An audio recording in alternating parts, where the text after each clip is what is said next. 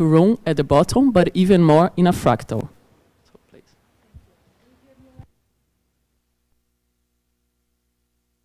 Now you do, I hope.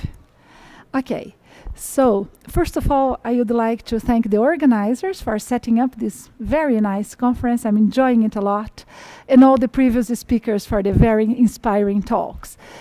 I apologize, I have changed my title. After I have seen the talks yesterday, I thought that one maybe would fit better. So we are celebrating this year 100 years of the birth of Feynman. And it's time for us to honor him and acknowledge his legacy. You certainly all know about his contribution on path integrals, because this started to be immediately used. And this is a kind of thing that I use a lot in my collaboration with the Brazilians, for instance, to study excitons in transition metal dichalcogenides and to predict things like a quantum valley Hall effect driven by interactions. And this is a fascinating field because with the emergence of these new 2D materials, like graphene or transition metal dichalcogenides, we have been faced to a completely new situation in physics, where Maxwell QED doesn't really apply. Because we know how to do Maxwell QED in 2+1, 3+1, n+1. But it implies implicitly that the electrons and the photons intermediating their interactions live in the same dimension. But for these materials, the electrons are in 2D and the photons are in 3D. So you have to project. We start with QED 3+1 and then you project into the plane and you get something very nice that Marino named pseudo-QED many, many years ago when he was in Princeton and did the first studies of that. And we have now been applying that to condensed matter. These are just two examples of our collaboration with all the people in Belém. And Leandro is now in the heart of the Amazonas region, in a place that you have to go only by boat 5 hours from Belém. So they are doing path integrals deep in the Amazonas region in Brazil. For the ones who don't know it, it's good to learn. And we have been now calculating things like lifetime of excitons and exciton energies and so on, and deriving things from a bottom-up, a top-bottom perspective from QED. Okay, but the second thing that Feynman brought us that is very important also, and it was not immediately recognized as important, is this idea of quantum simulators. And the idea is to use this bottom-up approach, as we heard already. We had Raimundo talking about it, and Teresa, and we had then afterwards the colloquium by Gabe Apley. And he said this very famous sentence, there is plenty of room at the bottom, with the idea we can build up new systems that we can engineer, that we can understand and tune and control to try to understand more complicated systems that are not tunable. So the field of quantum simulators started then using ultra-cold atoms in optical lattices, as we have seen yesterday. And these systems are fascinating because, first of all, you decide how do you arrange your lasers, so you can decide on the geometry of the lattice. You do square or you do triangular, honeycomb. You can control the lattice parameters, the height of the barriers, the hopping parameter, the lattice constant. You can load your lattice with bosons or with fermions or with both. You can control the interactions using the magnetic field via the Feshbach resonances and go from attractive to repulsive or no interactions. You can do longer range interactions, as we heard from Raimundo, with the dipolar ones. You have no disorder, but you can put disorder if you want and get the Anderson localization, for instance. It's very beautiful with speckle disorder. You can engineer synthetic gauge fields. This is something I have been doing myself quite a lot. And you can do shaking. So you have lots of parameters at your disposal, and this is a fascinating field. And I have been working on it. I always have one PhD student in my group working on cold atoms. So for a while I had Li-King Lim, and we were trying to do the synthetic gauge fields to go into the pseudo-gap phase of cuprates, because these materials were argued to be a way to try to understand high TC. So it started long ago. And we have been trying to look at phases like the D-density wave or the pi flux phase from Marston and Affleck into these setups and understand their consequences. And more recently, we have been looking at the role of lattice distortions in controlling coherence. This is with Marco Di Liberto, who was my previous PhD student, or starting from the Varma phase and looking at topological phases. But when you do quantum simulators with cold atoms, we are all the time talking about neutral objects. They have no charge. And if you look around, everything we do is electronics for our technology. So it's very important to do quantum simulations with electrons, and that's what we heard yesterday. And that's the way how Gabe is doing it with the silicon. So I thought it would be interesting to tell you about our new approach to do electronic quantum simulators using a different technique. And what I'm going to tell you today is how to build new models, new systems, new Hamiltonians, using the surface states of metals like copper 111. Okay, so everything started with the pioneering work that has been already mentioned yesterday by Don Eigler with the quantum corals. And then a few years ago, in 2012, Hari Manoharan took it back to engineer what he called molecular graphene. So this first name guy here in the paper of Manoharan is a Brazilian, a Japanese Brazilian who is now a professor in the US. And the idea is the following. What is here in yellow is a gas of electrons in 2 dimensions. It's a surface state of copper. And then you adsorbate carbon monoxide, COs. These are the black spots. And they go everywhere in a completely random manner. Yes, copper 111, yes. And then what happens? I can't see. Oh, no. I have a movie for you, but I can't get... here. Yep. You see, you come with the tip of the STM, you pick them up, all these... Oh, no. All these adsorbates one by one. Let me try again. You pick them one by one with the tip of the STM, and you arrange them in a way that's convenient for you. You pattern this 2DAG. So it turns out that the COs act as a repulsive center. Okay? So what he did, and it was extremely smart, if you pattern COs which are repelling the electrons in a triangular lattice, the electrons are going to form the dual lattice to the triangular, which is a honeycomb. And with this, he realized what he called a molecular graphene. Yes, it is precisely, it has a diameter of about 0.6 nanometers, and this is a real space imaging. It is kind of. It's kind of, yes. So he did that, but you see that the length scale here is 10 times larger than the atomic structure of the real graphene. It's on the nanometer scale, okay? And then he could then look at that, and he could look at the Dirac cone dispersion. Sorry, Gustavo, I have changed my talk. I will tell you the other one afterwards. Okay, so he could then measure this dispersion that is Dirac-like for his structure. It's very beautiful. If you look with the STM at real graphene and at his molecular graphene, and you don't put the bar here, you will not know which is which. It's really pretty much the same. Okay, so he did this artificial graphene. But when he did, let me go back before I tell you the issue here. He had, first of all, he has a substrate that has triangular symmetry. He is patterning his COs with a triangular symmetry, which is very nice because it's compatible. And in addition, he's building a lattice that has a dual, because the dual of the honeycomb is the triangular. So the question we had is, can we generalize this technique?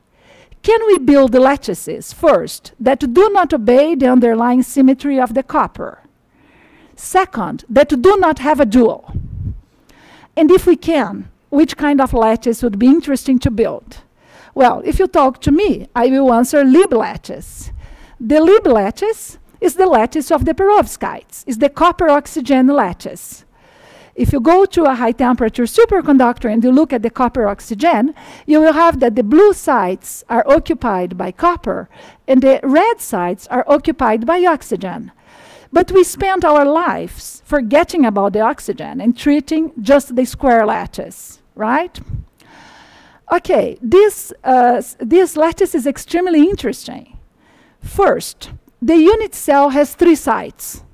So in terms of pseudo-spin, graphene is pseudo-spin 1/2, has AB sublattices. This is pseudo-spin 1, has 3 bands. Second, this lattice is very interesting because if you look at the blue side, it has 4 neighbors. If you look at the red side, it has 2 neighbors. So you have a lattice with sites with a different connectivity. And this is very important because every time when you get lattices with sites with different connectivity, you get flat bands. And you are going to hear today in the last 2 talks the importance of flat bands. When you have flat bands, the kinetic energy is quenched. All the electrons have the same kinetic energy, and the interactions become extremely important. So you will see how the use of these flat bands in bilayer graphene has been used to generate superconductors. Okay? So this lattice is very cute. And that's then I went to the group of my colleagues, Daniel van Meckelberg and Ingmar Zwart, who are the experimentalists in Utrecht, to wonder whether we could generate such a lattice. And this we did. So we did the following. We did this setup that is here on the right. You see, you put several COs around to confine your region. And then we put 5 COs like this, so we suppress the center one, with the hope that the electrons are going to sit in the white regions around here. And that could simulate a Lib lattice. So if this is a Lib lattice, you are going to have the blue sides at the corner and the red at the sides, at the center of the sides. And then this is a topographic image that they took at a current of 1 nanoampere. And then you look at the GIGV that you learned yesterday, that you look at the local density of states. And when you are sitting on the red, you see this red curve here. In the blue, you get the blue. So you see here is your Dirac cone. And here is your flat band, where you have a very large density of states. You can identify that the corner sites are giving you the Dirac cone, and the side sites with only 2 neighbors are giving you your flat band with a large density of states. So we did the tight binding calculations for that, and this is the kind of curves that we get, the red and the blue. So all the main features with the large peak and the large peak here and the small peak here and so on, they are all there. They have been captured. So good. You can do it for a generic lattice. This is nice. And then what you do is now you will sit at certain energies that, for instance, this is a nice energy to sit and look at the wave function maps. And here, for instance, the red and the blues have the same intensity. So look at this red square. In the center, you have the blue, and at the edges, you have the red. You see they all have the same intensity. And you reproduce this using 2 types of calculations. I will explain you that one in a minute, and the tight binding that you all know. But now, if you go to a different energy, for instance, here at minus 0.05, the red at the edges here are very intense, and the blue is suppressed, it's gray. And if you come here now at this energy, where the blue is very intense and the red is gray, you get this kind of figures. So the theory is explaining very well the kind of wave function mappings that we get. That's nice. But then you say, okay, can we do something more interesting with this technique? Okay, Lib lattice is nice. It has a flat band. we want to investigate, so what's my focus? My focus are quantum effects. I want to reach novel quantum states of matter. For this, we usually have to go to low dimensions, because quantum effects manifest better at low dimensions. So, as it concerns the role of interactions, we know that in 3D, although electrons are interacting, they behave like a non-interacting Fermi liquid. We just renormalize the mass, and we can treat them as non-interacting quasi-particles. If you go to 2D and you put a perpendicular magnetic field, I hope you have seen it yesterday when it was also explained that you can get the quantum Hall effect. And what is very interesting, because there you have Landau levels where the kinetic energy is quenched, like in the flat bands, you can get excitations with fractional charge. So you fractionalize the electron charge in 2 dimensions. And if you go in 1D, you get a Luttinger liquid, the spin and the charge excitation separate. You get the spin-ons and the holons that are moving with different velocities. So by going into lower dimensions, I am able to reach fractionalized kind of states that are extremely interesting, right? But how should electrons behave if I would go to fractional dimensions? I already know how it is 3D, 2D, 1D. People have been working on it for so long. What about fractional dimensions? Well, you say, what the frac? Yeah, so let's see, where do we find in nature fractional dimensions? The answer are fractals. So let's look at a very simple one. This is called Sierpinski triangle. So you take a triangle and you cut an inverted triangle in the center. Now in the remaining triangles you cut another inverted triangle. Now in the remaining triangles you cut another inverted triangle. And you go on, ad infinitum. And then you get a Sierpinski triangle. And the dimension of the Sierpinski triangle is 1.58. It is given by log n log s. What is this? How do I understand that? So let me show you. And in addition to this fractional dimension, these fractals, they exhibit self-similarity. If I look at part, it is equal to the bigger one, and this one is equal to the bigger one, and so on. Let me explain you how do I come into this fractional dimension. Suppose that I am in 1 dimension. And now I do a scaling, and I multiply this length by 2. I double it. That's my scaling, S, 2. Okay? And now I look at this new structure, and I ask how many of the previous one I can put into it. 1, 2. So the number is 2. The scaling is 2. The number I am getting is 2. It means that the dimensionality is 1. Okay, so here is the number and here is the scaling. Suppose that now I have a square. I take the square and I take the scaling 2. I take this side and I double. I take this side and I double. And now I ask you, count how many of the previous structure I can put inside. 4. Here is the number, here is the scaling, the exponent is the dimension, 2. Suppose that now I take a triangle. Please, let's do an exercise first. Forget about all the white holes that I have in this triangle, okay? Suppose that this triangle is completely filled. So let me now make a scaling where I double the size of my triangle. I double this length, I double this length. And now I look at this entire triangle, how many of the original ones I can fit inside. 1, 2, 3, 4. If everything would be filled, I would get 4. So the number would be 4, the scaling would be 2, the dimensionality would be 2. But if I have a Sierpinski triangle, the central one is out. So now when I count how many of the original one I have only 3. And the power is 1.58. Okay? That's how mathematicians found out to count the dimensionality of a fractal. Okay, very good. Remember that the Sierpinski triangle has dimensionality 158. Good. Where do I find fractals? So fractals are pervasive in our daily life. I go to the supermarket and I find the cauliflowers. I go to Rome to visit a church and I find a Sierpinski tile from the beginning of the century after Christ. I look at the trees and I see the leaves. I go to a AJS CFT talk and I see the painting by Escher. This is a Dutch, and there is a marvelous Escher museum in The Hague if you get an opportunity to visit. Yes.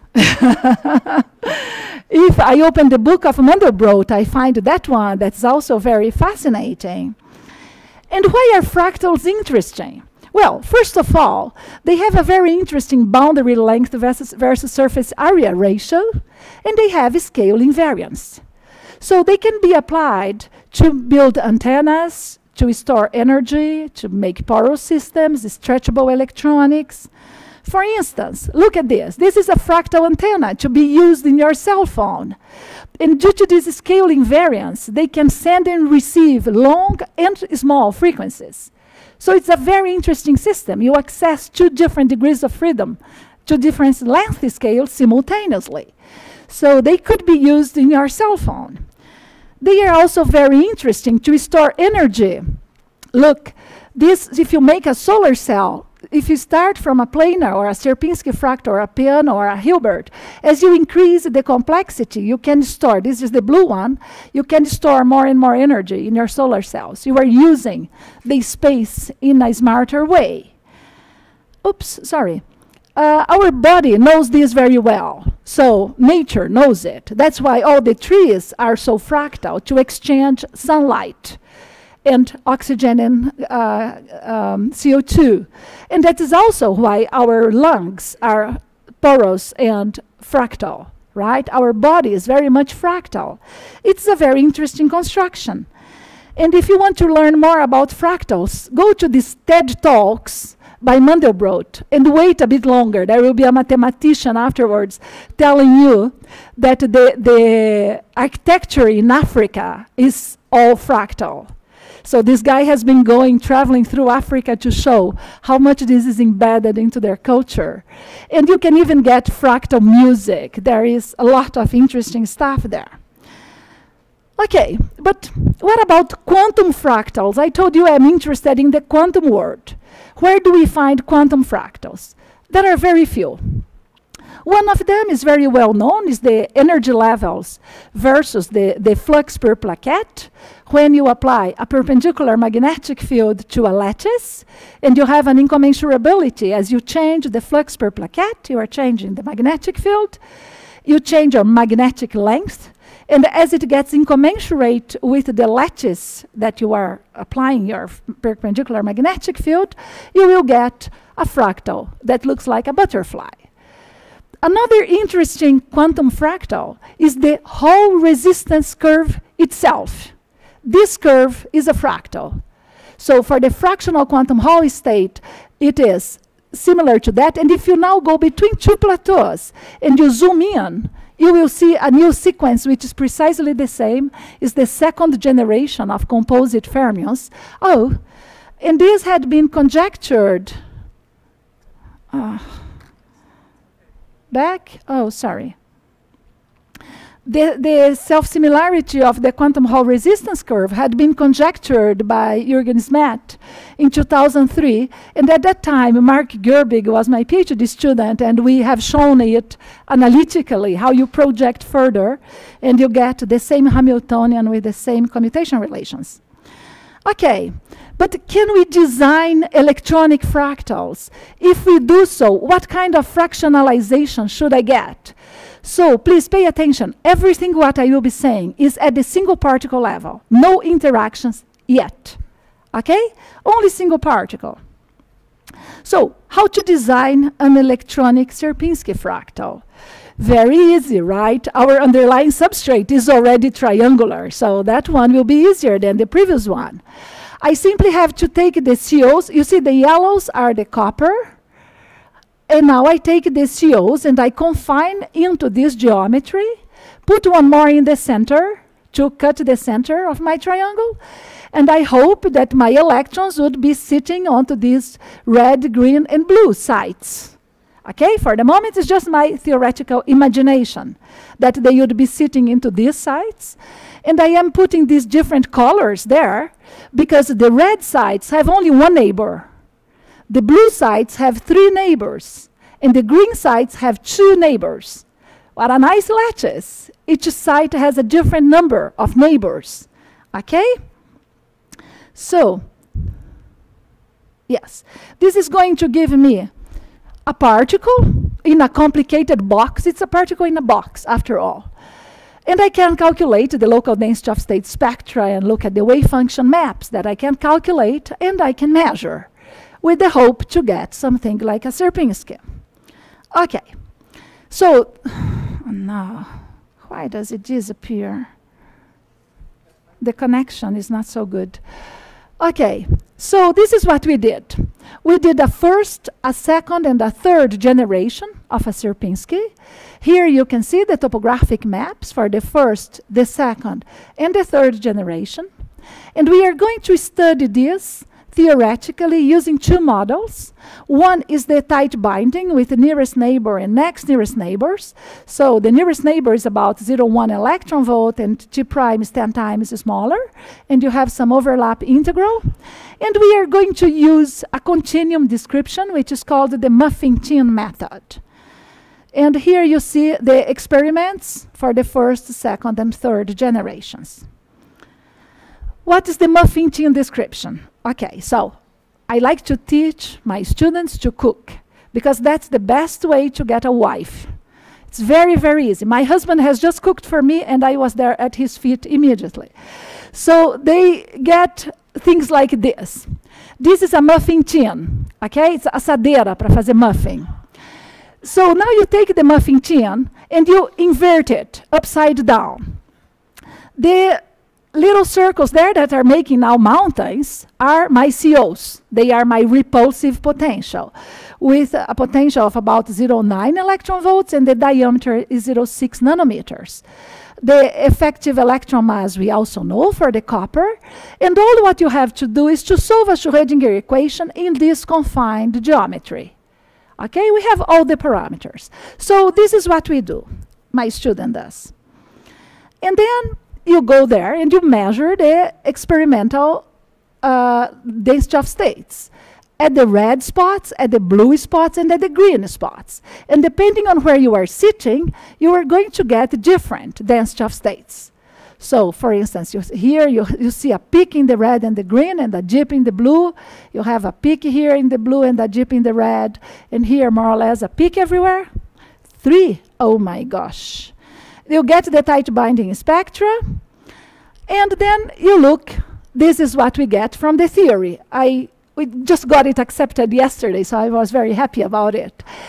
When you are at -0.3, you get a bonding Sierpinski, and -0.10, you get an anti-bonding Sierpinski. And then you measure, and that's what you get. So it agrees very well with our calculations.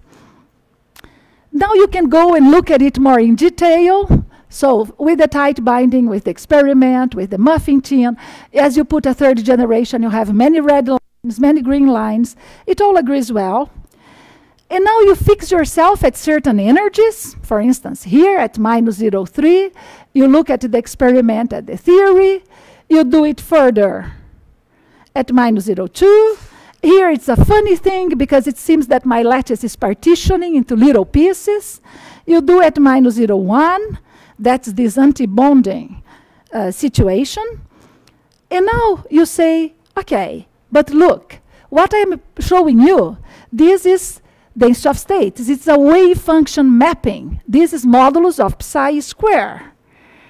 Can I now try to understand what happened to the electron wave function while sitting into this fractal? So for this, you can calculate something that's called the fractal dimension of an object. It's given by a Minkowski-Bulligand method, which consists of doing the following. Looks very empirical, but actually it's mathematically based. You take the white region and you cover it by circles of a certain radius. You pick up a radius and you cover all your white region, okay? Now you count. How many radius did you get here? How many circles did you get here? And this is going to give you a point in a log n log inverse r plot. Here you get these rows. For this size of the circles, I get this rows point. Now, I increase a little bit the size of my circle. I cover everything again. I count how many. I get a different point. I reduce a little bit. I cover everything and I count how many. I get another point. I keep doing it and I get a straight line. And the slope of this straight line is the dimensionality of my object. Okay? So I did this for the wave function mapping, and I get that this slope is 159. Do you remember the dimension of the Sierpinski is 158 of the geometric Sierpinski? So my wave functions are getting the dimensionality of the lattice, of the fractal. They are picking it up. But now when you look here, you will say, wait a minute. You are covering the white parts by the circles. But look here. Is this white or black? This is grayish. How do you decide what is white, right? Tricky. Okay, so the way we did here, we decided that you have a peak which is the highest intensity. Then you say everything which is up to 75% of the most intense peak, for me it's white. I paint it. Everything which is below 75% is black. And you get this curve. But you say, come on, I could have said 60%, right? Why 75? Or you could have said 90%. How do you decide? Okay, that's how we decide. We put dots for the 75%, and we put an error bar for the 60 and the 90%. And then you look at a curve that goes through it. It's 1.6. It's 1.59, which is the dimensionality of the Sierpinski. And you say, how do I really know that? Because you see, the Sierpinski is sitting in a 2D. What would I get if I would take a graphene lattice, as Manohara has been building? I would get 2. That's the same procedure applied for the graphene. So it's really a fractal. This I am doing for the moment for the theory, for the theoretical data, for the 3rd generation Sierpinski. Should it work for the 1st generation Sierpinski or the 2nd generation? Well, we would not have expected. It does. You see, now I am doing what I did before for one energy, I'm doing for all the energies. This is lots of points, lots of covering surfaces, and so on. Because each of these points comes as a slope of a curve. I have to do lots of stuff. The red one is the 1st generation, the blue is the 2nd, and the green is the 3rd. It's really fractal. It's really 1.58. Okay, and here I left away the error bars. This is 75%. And you can see there is a region where the data is deviating further. It's when I have this anti-bonding situation. Okay, now let me show you also the experiments. So now in this plot, I am showing you in light orange the muffin tin results, the theoretical results, and in dark orange the experiments, which are here. And now I go to the other lattice that I already built, which is the Lib lattice, right? And you can have the experiments and the theory for the Lib lattice. And this damned lattice is below 2. And my poor student has been tortured because I asked, please do, redo, 3 do, 4 do. And it is always 1.9 around. And I think that now I understood. Because this lattice has some points which are like in one dimension, but not fully, because they have also next nearest neighbor hopping. And this lowers the dimensionality. I'm finishing, Carol. Okay.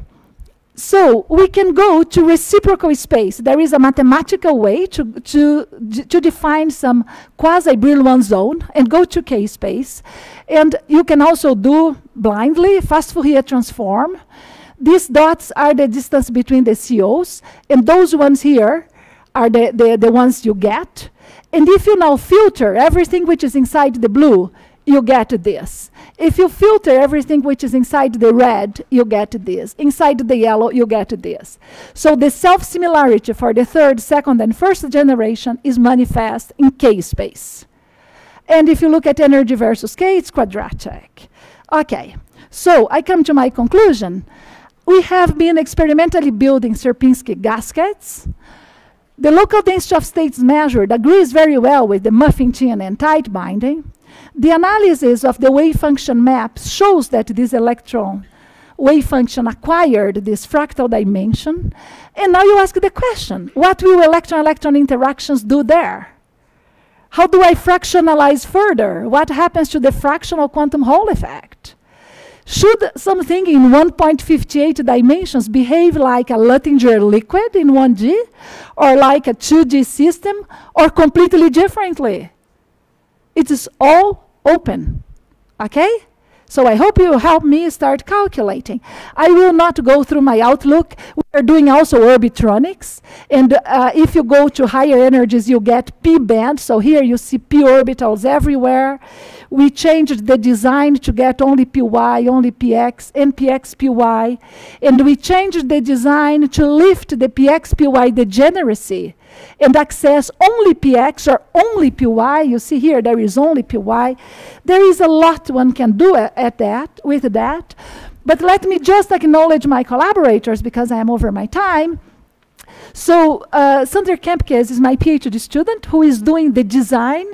Before they build the lattices, we have to find out which is the best way to build such that they can see the features in an accessible energy scale. Marlou is the main drive behind the experiment, so Marlou has been doing that and teaching Sarsha how to do them. These are the two senior guys together with me, so he is the boss of the lab and Ingmar is the STM guy, and this is a technician who implemented how to do all this moving of the COs by computer. And I thank you all for your attention.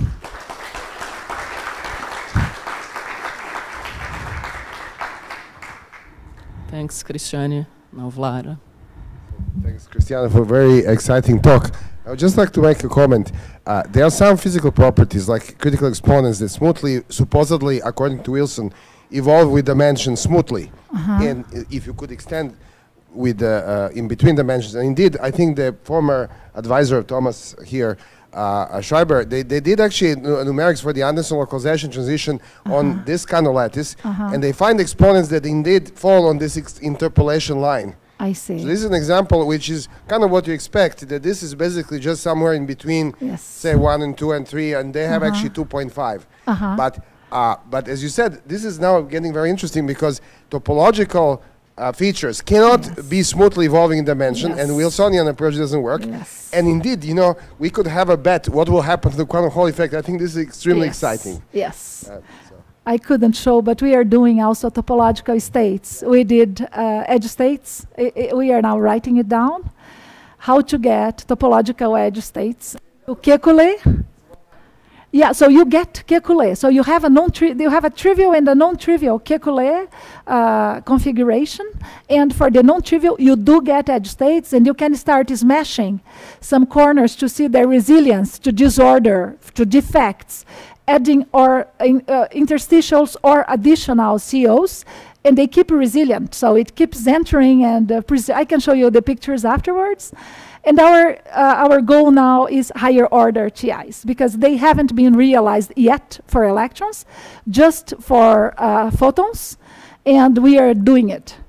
So that's now the goal. Yes?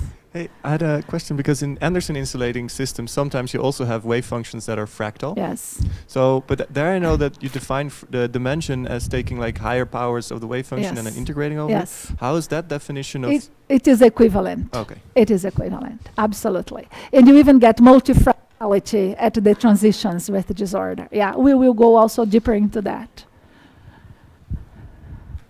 Are there more questions? So I want to connect the second part with the first part of our talk. Yes. How would Feynman do QED in fractal dimensions? Yeah, I have no idea. You see, there is also these fractional dimensions that emerge when you are doing this diffusion, which are when you have no-ohmic diffusion. And in some of the cold atoms, this has been seen. This fractal dimensionality, this is all open questions. I have been investigating recently trying to do what Caldeira and Leggett did for the Brownian motion, to do it for a Lévy flight. Because a Lévy flight would be a way to get into some fractal dimension. And yes, it's an open world. There is a lot to be done.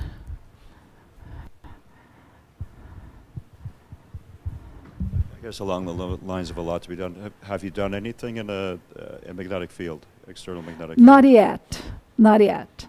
Yeah, so the aim is to get a substrate that can turn superconducting. What happens there here? To get a substrate that has a strong spin-orbit coupling. And then to see further topological effects induced by the spin-orbit coupling. Because for the moment, the ones we have is just induced by the termination. You see? And then, of course, the magnetic field. There are some theoretical studies, though, for the Sierpinski. If you put a magnetic field through the hole, because it looks like a funny way to do an Aharonov bomb now. And it would be great for the ones who do transport, to get quantum dots connected by these edges in that way. And then you put a magnetic field. How is it going to be? How special should it be? But we have magnetic fields. We can go in Nijmegen up to 8 Tesla in the setup of Alex Kajetorians. And we just bought one STM with a magnetic field in Utrecht. So we will be able to do a bit. Okay, we are out of time already, so I think we can move to the... Thank you. Let's thank Cristiane again.